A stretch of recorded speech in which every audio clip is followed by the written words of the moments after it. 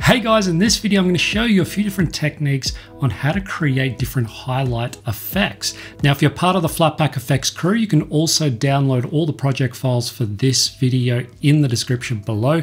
If you're not already a member, then you can sign up or check it out via that same link in the description. Now this video is based on a question that I received from one of my students about how do I highlight different areas in my animation. So what we're going to do is I'm starting here with this image. Now for you, you can use whatever you like. It doesn't have to have a transparent background, but if it does already, then great. But if not, don't worry about it. What we're going to do is just create a new composition. This can be whatever settings you want. Now this is simply just going to be our image holder. So all we have to do is just grab our image here, drag it in, whatever you've got, and then sort of reposition it. Now, obviously this will become a template, so you can basically just keep dragging and dropping new images in here. And then all you're going to do is just use the extract tool to essentially just remove that background. And that's all you need to do. So if you drop a new image in, all you have to do is drop it in here, reposition it however you like, and then just remove the background. Because basically what we want are these areas here for this particular effect. Now what I'm going to do is take that composition, and I'm just going to create a new composition from that. So we have that as basically a pre-comp within our comp. Then I'm going to take this image here, which is just basically like a paper background, and just sort of drop that in. If you don't have that, you can just simply use like some like a white solid or something like that. And to this, all I'm going to do is just add a tint, but I'm just going to bring the black level up so that it's a bit brighter. So now what we can do is we want to start sort of bringing some sort of color into this scene. So what I'm going to do with nothing selected, I'm just going to come up here to my circle tool. I'm holding shift and I'm just drawing out a circle. Now this can be whatever color that you want, because we're going to change the color.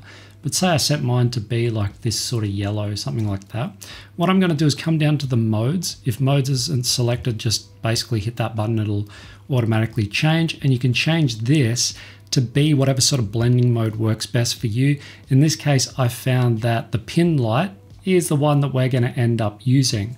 Now at the moment that looks okay. You can see that it's sort of highlighting that in a different color, which is fine. But what if we want more custom control over that? So what I'm going to do is hit Y and just reposition my anchor point roughly there. So what I want to do is take this background one, and I'm going to change this one to be my black and white. And then I'm just going to duplicate that and change this to be color 1. So this is basically going to be the basis for the tint that we want to use with this particular color.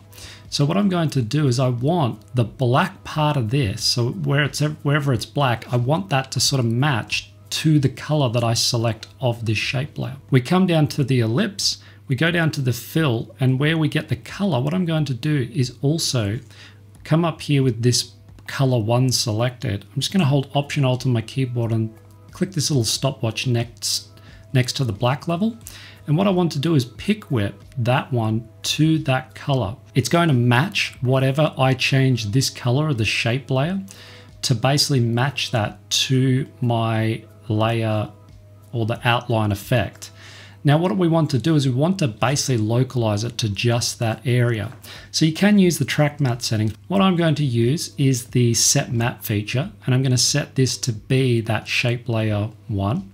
So I want to just isolate it to that layer. So now when we move this around, you can see it's only affecting that. Now what we can do, if I just minimize this to make it easier, what we can do is now add some sort of things over the top. So if I add, say, the hue and saturation to this, what I can do is say turn up the saturation, but I want it to be darker than whatever color I've set.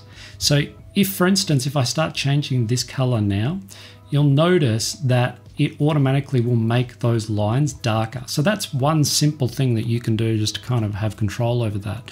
Something else you can also do is change the hue. So say you want to basically make this slightly different here. I can scale this up. So keep in mind, this is automatically updating as you change that first circle color layer. It's automatically going to match to that thing. Now what I want to also do to that is before I move on and add some extra effects, what I want to do is just change the background.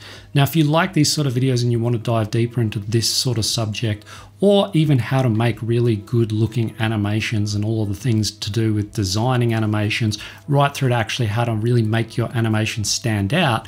If you're an absolute beginner, then check out my Animation Master course. There'll be a link down in the description.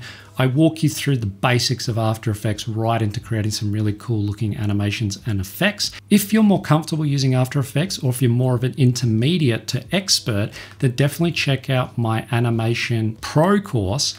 And in that, I go through in a lot more detail into how to actually design animations that really stand out, and go into a lot more detail as far as techniques and things that you can do, things you can add into your animations to really take them to that next level. You can check out both courses via the links in the description below. I've had hundreds of students go through these courses and get amazing results. So you can also read and listen to all of the testimonials via those links in the description. So what I'm going to do is come up here to this color 1, and I want to take this set matte. I'm going to copy that, and I'm going to paste it onto the black and white layer.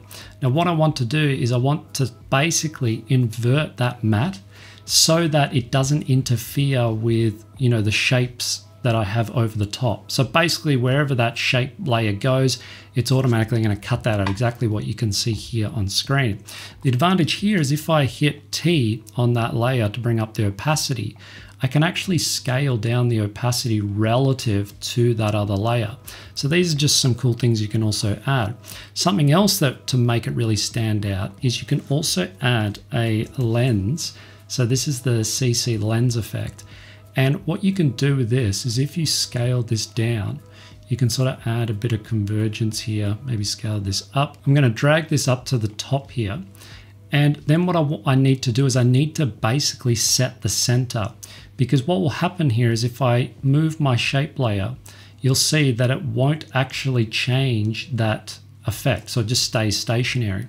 So we want this layer, or that sort of lens effect, to follow the shape layer. So the way that we do this is I alt click on that stopwatch to bring up the center. If I bring up P, if I hit P on that shape layer, I can parent this to the position of that shape layer. I'm just going to click away. So now when we move around, you can see that we get that sort of lens effect over that particular shape.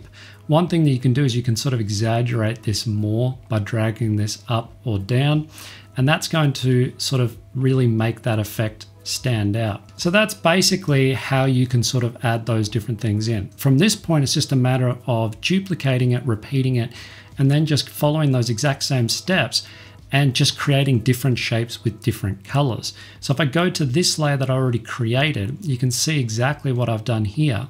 I keep duplicating on the background layer those set mattes. That's to basically mask out all 3 of those circles. What you'll notice here on my third shape layer, I've had that effect go wider than the circle that it's basically masked. So all you need to do is basically just turn off that set matte, and you'll end up with that layer basically bigger than the shape above, if that makes sense. So if I turn off that CC lens effect, if I scale this up and down, you'll notice that it goes outside that box. That's because we don't have a track matte for it to stay within. So we're just telling it, look, you can keep expanding larger than that circle. We don't care if you don't have to basically mask the edge of that circle. So that's one thing that you can do there. To animate these, all I simply did was just used the scale functionality. So say I wanted this one to scale in, I could set the scale function, set this one to be 0, and just sort of have it grow over time. I could even just create like a position property here and then sort of animate this across. So something like that. You can also right click, make all of these easy just to sort of soften them out.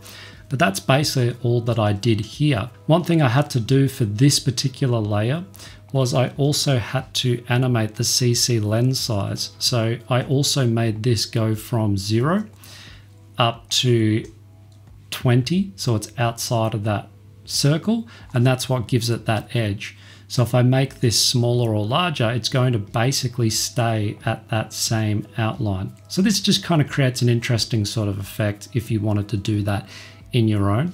The only other thing that I did was for this layer underneath, which is the black and white layer, I basically just animated the opacity as the shape layers were coming on. So this is the advantage of having them all in their own sort of layers. You can customize exactly what they're going to look like and how they're going to act individually. Just gives you a lot more control over any of these sort of animations. Now, I have seen videos where you can do this sort of thing using expressions. The only thing with the expression is you then have to manually go through and change the numbers to basically adjust all of this. You can do it using sliders and things like that. But I just find that it's easier for anyone to follow if you're just looking at, say, a layer like this. You can easily just go through, anyone can really just go through and adjust the lightness and the saturation and everything like that. The last step that I did over the top was I basically just took all of these, I just come up to layer, down to pre-compose. I then pre-compose this into its own layer, into its own composition, and over the top, I just right click, create a new adjustment layer. And to that, I added the posterized time. That's what gives it that slow frame rate sort of effect. So that's it as far as this video. Hopefully you've picked up a few tips and tricks you can use in your own videos. If you like this video, you can give it a thumbs up. If you want to check out more videos just like this one, then you can check out this video over here on the side of screen. Thanks for watching, guys, and I'll catch you in the next.